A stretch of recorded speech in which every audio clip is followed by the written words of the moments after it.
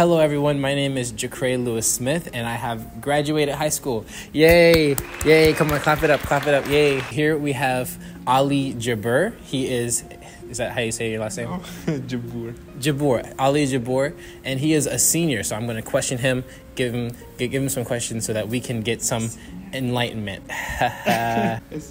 Oh, I'm lying. He's a college freshman. He's not a senior. All right. I'm stuck in the high school mindset. Is there a specific memory of something that happened after high school that you'd like to talk to us about today? Remembering high school. Just remembering high school. Because you're done after that.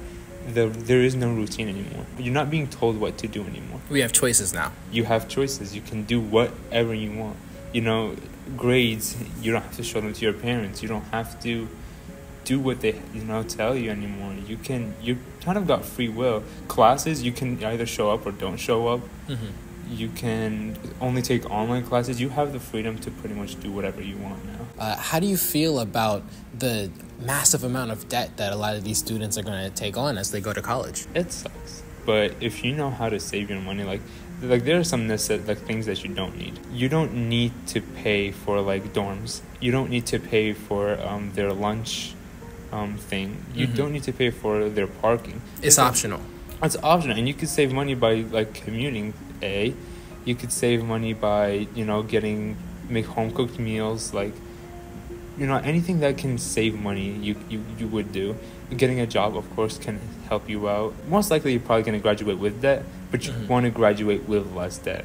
Yes. Okay. So the less debt that you have to pay, the better you off. Well, yeah, of course, because then that debt is just gonna you're gonna have other things that you're gonna have to pay. Mm-hmm. You're gonna have to buy a house. If you're married, you're gonna have to if you have kids, marriage, a car. There's a lot of things. Medical emergencies. You don't know what's gonna happen. Your parents. Something goes downhill. You gotta always predict what's going on. Where do you see yourself after you graduate college? I mean, any job that, again, I'm probably gonna go do take a job on, and then save as much money as I can. And if I want more money, and if I wanna see myself, if I think I can do more, I'd go back to college. I'd go back, do my master's, and if I want even higher achievements, I can always go do my doctorate or dentistry school. Continuous school will burn you out. You've already done school for the past 20 years of your life. You don't want to keep doing it anymore. There's a certain point where, because you want to enjoy your time also as a young adult. Mm-hmm. Instead, get the money and then enjoy it when you're crippled and old. Yeah. So you'd probably want to enjoy as much as your time now, but don't go partying every Saturday or something. Keep it monitored. I was going to say, do you think that people should party every so often? What is the interval? To de-stress, yeah. If you want to, de-stress a little bit. But then again, everybody's situation is different. There we go. Gotta turn the lights back on. All right. Me personally, I don't think parties are a good thing unless it's in the summer. Unless, again, family events, parties. Those are always, but college, high school parties, drinking, drugs. I mean, the other day, someone in UMD, people got laced with their drinks. And really? Yeah, my sister was there.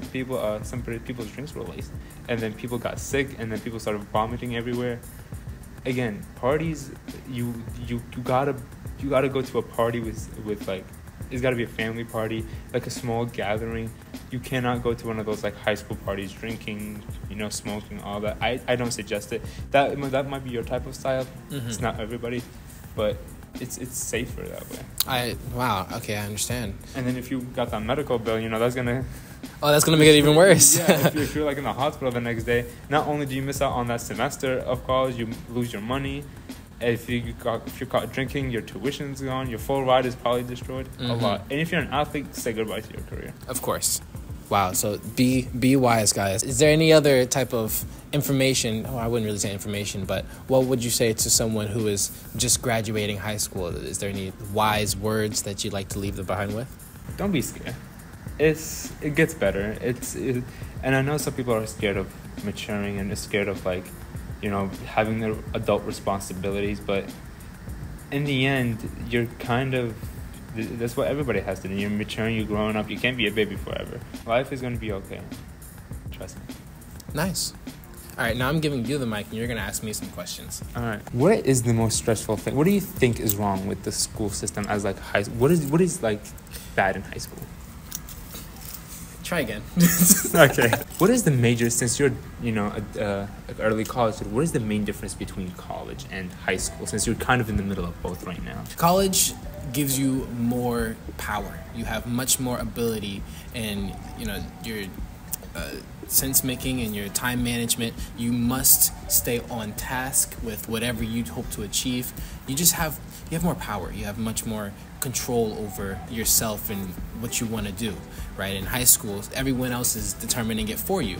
You don't even know what you want to do after high school most of the time. That's kind of like the natural order of things. You don't know what you want to do after you leave high school. But with college, you have this goal that you're working towards, and if you are slacking in any sort of way, you're there for yourself. You must tell yourself that this is not healthy for you, and that you must recuperate whatever you've lost and you're wavering. So I would say that it comes with a lot more responsibility for sure, but it also comes with this nice freedom of knowing that the work that you're doing is work that you actually want to complete. Those are my thoughts. Another question I have: why do you think some people still are afraid to graduate? Why do you think the fear of graduation is there? Like, they don't want to continue to, they want to, of course, graduate, but they don't want to have that responsibility of college. They're too scared. It's the fear of change. That's natural. It's natural to fear change and to fear your ability and adaptation. Also, college is very daunting. I wouldn't even recommend college to someone who cannot get a full ride or a partial ride scholarship. Don't go, because debt is a real serious thing, and when you are going to college and you are the type to slack off or whatever, that can come with humongous consequences. So it's a big challenge, and I completely understand people who are not willing to take that on yet, and they want to stay in the comfort of high school. It seems like a pretty normal thing to me. What is one thing, since this is your class, these is my class, these are your people right now, what is one thing you would tell people younger than you? Make a goal for yourself. Make a nice overarching goal. That goal could just be to complete high school, but all you youngins, make a goal for yourself, and then try your best to stay within the boundaries to complete that goal. That way you don't have to worry about pressure and drinking and all of that stuff that comes with not having a goal. You'll be able to gauge whether these decisions are right for you or not. So you don't think it determines a kid's, you don't think high school determines a kid's knowledge or... For sure, it doesn't. So it doesn't matter if somebody has a 2.0 GPA or somebody who has a 4.5 GPA or something. It's very odd to me how people put so much pressure in school, in high school, when all of the richest people in the world, or most of them, they don't get past the high school diploma, right? They don't get past their college degree. Mark Zuckerberg dropped out of Harvard. Bill Gates, I think Bill Gates dropped out of college as well. Albert Einstein didn't complete high school. The intelligence obviously has nothing to do with the high school or education system in general. We're all just a part of a system meant to make employees, which is not a bad thing. That's not a bad thing. You think school drains the creativity out of students? I do think it drains the creativity out of students. And makes you, like you said, a working machine. For sure. You must stay within the confines of what people want. These expectations, what they want, is very important to you. And if it's not important to you, then you're going to get some slack for it.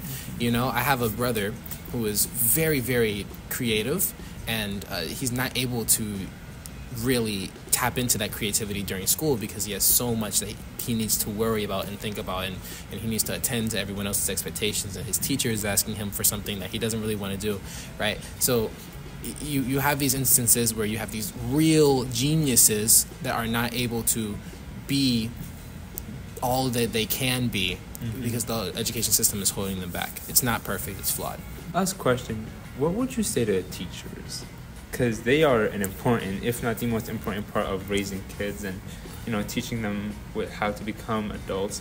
What would you tell them? What is the one thing you want to express to them? I want to say thank you to every one of you teachers who are working hard every single day to make sure that these kids are prepared for whatever comes up. Even those teachers who don't really believe that they can do much and to help the next generation, just by being in your position, you are. Thank you so much. Thank you to all of the teachers who have helped me these past 4 years, although I was not in Westlake all 4 years. I thank you to everyone who did lend a helping hand. All right. Yeah, thank you. Thank you so much. Thank you.